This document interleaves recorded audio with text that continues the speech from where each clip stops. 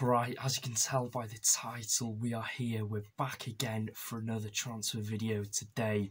It is a big one as we're going to be talking about the rumours that Ibou Touray is on his way to the racecourse. So early this morning I woke up to the news that has came out of social media that Wrexham are planning a bid and are interested in Gambian left-back and current Salford left-back Ibou Touray.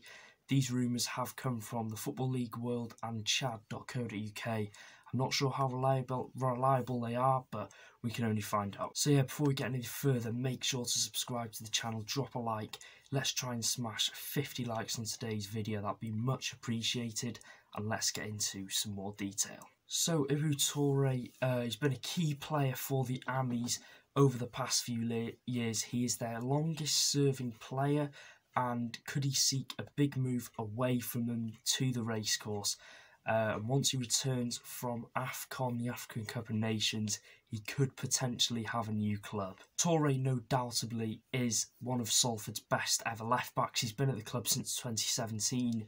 I think he's got like 2 promotions with them now, and he's consistent, he's a hard worker, and he's worked his way up. And some Wrexham fans watching this, you might remember, you might not, but Touray did actually play for Wrexham FC in the 15-16 season after he was at Chester, but he sort of made his way up from Wrexham to Salford where he is now. Now this signing is totally depending on whether Gary Bowyer, the Salford manager, wants to let his key left back go. Does he want to lose him? But I'm sure if Wrexham offer a good contract and a good amount of money, Salford could say no to the money and just try and offer him a better contract. It's the battle of the takeovers here. I'm not too sure, because it's not like Salford aren't a club with any financial backing. They've got massive financial backing. Unfortunately, well, not unfortunately, but they're not doing too well. So could Touray want a bigger move away and want a new challenge? If Touray did put pen to paper for the Reds, would this mean Hassana would be dropped from his left wing back spot? Or will he move Bryce to the right hand side to play right wing back and then put Touray left wing back? But then again, this means Hall Johnson gets dropped. Now I think either way it's harsh to drop any of those two, Hassana or Hall Johnson, because they've been 2 important players. Obviously Hall Johnson's been struck with a bad injury this season, so he hasn't been able to show his full potential like he did last season. But yeah, like I said, it'd be harsh to drop either of those. But then again, you've got to think whether Parkinson is happy with those two.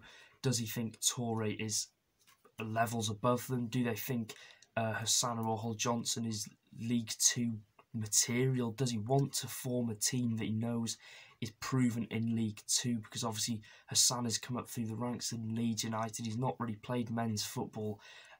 Hall Johnson sort of has proved himself. It's clear that our ambitions are absolutely huge, and this signing would be a massive statement of intent, bringing Touray to the racecourse from a league above, from a club like Salford that have massive ambition. For him just to leave in like a click of a finger, it clearly shows that we've got the backing to go out and get good players. A couple of names have come out rumoured. Dom Telford's been out. Freddie Ladapo, people are saying, might be joining. It wasn't true. I don't think, it was just people talking about him, but there's been a couple of names in the last 48 hours that have been rumoured. Then again, money does talk when you've got the backing of 2 Hollywood stars. I reckon Touray would probably be one of our highest paid players, and I'm sure he'd be a really good signing. You've got to remember as well, if Ibou did join Wrexham, then at least he'd be able to play in front of a crowd of more than 2,000 and away following more than 200. So yeah, that is it. We talked about Ibou Touray. Could he join the Reds, or will he stay at Salford until the end of the season? Also as well, I think Joe Sabah, I've got some news. Apparently, some people are saying he's in negotiations with signing a contract at Wrexham, and then other fans are hinting that he's staying at Solihull, so we don't know the latest updates on that. I'm hoping that it's the negotiations on and we can get him in the club. So yeah, that is it. Could Ibou Touray seek a move to the racecourse ground at the end of January once he returns from playing for Gambia at the AFCON?